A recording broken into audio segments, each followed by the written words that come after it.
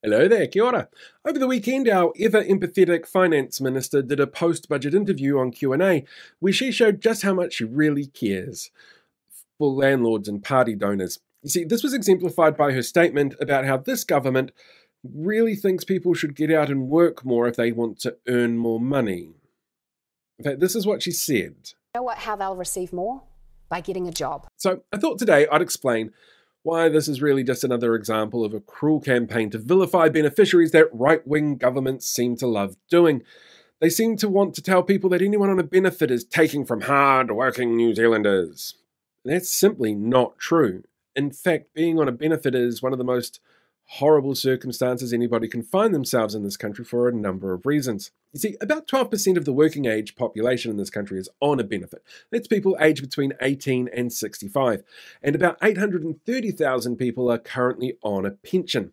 But only about a third of people who are not currently employed are on job seeker benefit. That's because the benefit system was designed initially, and still seen by many, as a bit of a safety net. So it's there to help when you need it, until you don't need that help anymore. That's why in Wellington, for example, last month, we saw the biggest increase in the country of people on job seeker benefits when broken down by region. It's almost like there's somebody there who's really happy with one of the largest employers in town seeing an increase in the number of people needing that safety net. But that safety net isn't just for people recently the victim of the government's need to drive up unemployment numbers and bring down inflation, counteracting its borrowing to cover budget costs for things like tax cuts. Now, you see, over half the people on these benefits can't work. The lowest end estimate's about 54%, the highest end estimate could be up to 70%.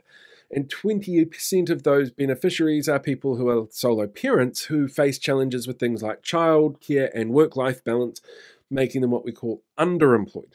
They still receive that financial help from that safety net, and so they get lumped into that group, but they might be able to do a little bit more work if they could actually find a way to juggle those particular issues. This group makes up the vast majority of the 267,000 people who have received the benefit for over a year. Only 54,000 would be considered work-ready for more than a year on this benefit. And that's because this benefit includes people who live with disabilities, or they're full-time carers, or part-time carers, people who are too sick to be able to go out and work, unless, you've got cancer. Christopher Luxon thinks you could probably still do 10 hours a week. Or people who are solo parents. They also fall into this group. It works out to be about 0.1% of the entire population that's being considered work-ready for more than a year receiving a benefit. And that benefit doesn't really benefit them at all. You see, the average weekly benefit for a single person over 25 is now $353 a week. The average wage for a week in this country is $1,020, meaning that the benefit level is 35% of the average wage level. Ruth Richardson, back when she was finance minister in the 90s, she hurt beneficiaries so much that that wage discrepancy went down to 53%. We're now at 35%. That's tough. Nobody is going to be making bank off the kind of money that you get by being on a benefit. To make things even worse, the living wage, which is what's estimated to cost you per week just to be able to cover your basics, is $1,112 per week. So there's an even bigger discrepancy there. None of those 54,000 people who have been on work-ready benefits for more than a year are going to be making a lot of money off this. Oh, and remember, this is the government that also chose to re-index benefits to inflation instead of wages, although they keep pensions indexed to wages. That's because wage growth is seen as a more reliable marker of the impacts of the rising prices for living. Inflation is an element that causes it. So if you think of inflation as like that pebble at the top of an avalanche, the wage increases down the bottom is how you measure how much dirt came down with the rest of that avalanche.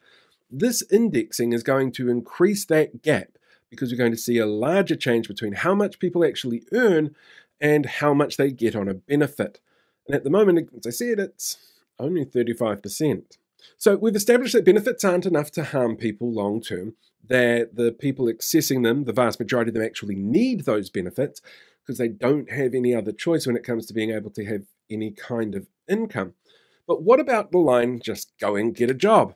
Well, turns out that there aren't enough jobs. You see, every metric that we use to measure the number of jobs available has been in decline for the last 6 months. It's almost like something happened 7 or 8 months ago which had a negative impact on the economy.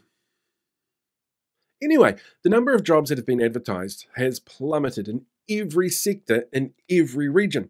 Seek has reported that they've seen huge numbers of applicants now that outstrip the number of jobs on offer.